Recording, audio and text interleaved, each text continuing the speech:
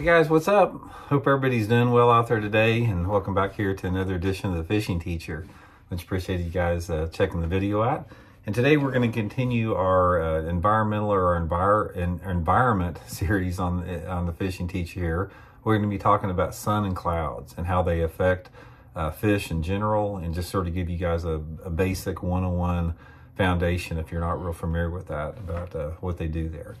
So anyway, guys, one of the things that you'll find out about bass, or not bass fishing, just fishing in general, is that weather dictates so much. You know, we've talked about it a lot this week in some of the videos, and it has a lot to do with their mood and their personality and how willing they are or how aggressive they are to bite, because certain weather conditions are a lot more conducive to fish biting better than others. And this is something that it's not like it's a set in stone. It's not like that fish do this under these conditions. You know, it's always abstract to a certain extent, but the main thing is that you got to have some type of a sort of a starting point with it there. So let's talk a little bit about sun and clouds and the effect that it has on fish. First of all, you can't really talk about sun and clouds unless you talk about water temperature and water clarity. And again, you'll hear me talk about this all the time. Because they all three work hand in hand. So I'm going to go through conditions here a little bit. Let's talk about sunny conditions first, then we'll go all the way to cloudy conditions and sort of like what happens during those scenarios. And then, so let's say on one end of the spectrum, you have a bluebird day, like sunny bluebird day, and then it goes partly cloudy or maybe light overcast, then it goes partly cloudy, a little bit heavy partly cloudy, and then maybe cloudy, and then rain or something like that, you know. So from one end of the spectrum to the other. When you're fishing sunny conditions, in general, what it does is it puts the fish tighter to some type of cover.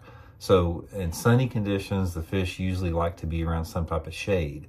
Fish love shade because shade is cover to fish. It's almost like a stump or a brush pile in the water. So if it's sunny, a lot of times bass will be, or not just bass, but fish in general will be in shady areas. Like if you're fishing for bluegill, they're going to be in the shade of an overhanging tree. So if you're fishing, you know, for bass, they may be in the shade of a boat dock. So sunny conditions put bass tighter to cover and put them around cover, simply, you know, to seek that shade. Now, sunny conditions, what usually happens is that the bass, I keep saying bass, but fish in general, it tends to be a little bit tougher to catch them if it's sunny out throughout the course of the year. But sun does not affect fish in as negative of a light in cold water. If you're fishing like in, you know, late fall through winter, early spring, sometimes like that, sometimes sun can actually help you out because it helps warm that water temperature up and gets the fish a little bit more active. But as it gets warmer water, like towards the summertime, usually bright sunny days tend to be a little bit tougher fishing. Not all the time, because sometimes you can adjust the techniques and take advantage of that sun. For example, say if you're using the flipping technique around and you're fishing flooded bushes that have been flooded because of high water, or if you're flipping boat docks or something like that. A lot of times that can be a positive because the shade created by a bright sun will put the fish in specific areas. So if you're fishing a boat dock, in the summertime, or if the water's warmer, they're always going to be around the shady side of the dock. They're very seldom going to be in the sunny side. So that's one way that you can take advantage of that. Now, if in a partly cloudy scenario, it can work either way. It's like partly cloudy, there's a lot of different variables involved with this because, again, it goes back to the water clarity and the water temperature. In general, partly cloudy days, the fish are a little bit more active than they are in sunny days because depending upon the intensity of the partly cloud, because sometimes on a partly cloudy day, you have just little puffs of cloud up there and it's sunny most of the time, but on a heavy partly cloudy day, you'll have the clouds passing, you know, over the sun, and then it's sunny again. And in those conditions like that, you know, the fish can be all over the place. They can be tight to cover when a cloud is, you know, out of the way. And then if that cloud comes over for, you know, a couple minutes like that, they can actually get out away from that cover and roam around a little bit. And overall, you're going to find that partly cloudy conditions are probably the most consistent conditions as far as when you're talking about sun or clouds to catch fish in, because there's always some fish roaming a little bit and there's some fish tight to cover. They sort of use a lot of different areas of a body of water.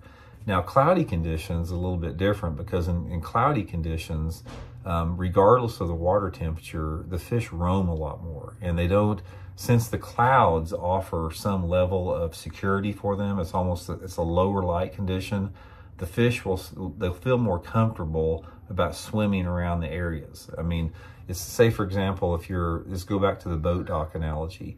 There may be 5 fish living under a boat dock, and they're tucked into the shade right around the dock, if it's sunny or partly cloudy.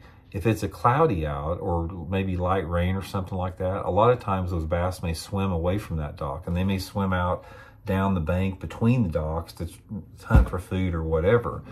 So in general, you're going to find bass more active and biting under cloudy conditions. Most of the time when you have cloudy conditions, unless it's extremely cold, like if the water temperature is like 40 degrees, most of the time, if the water temperature is anything over 45 degrees, you're going to find your best days on cloudy days. That's why I remember one of the old-time fishermen around here in Missouri named Charlie Campbell.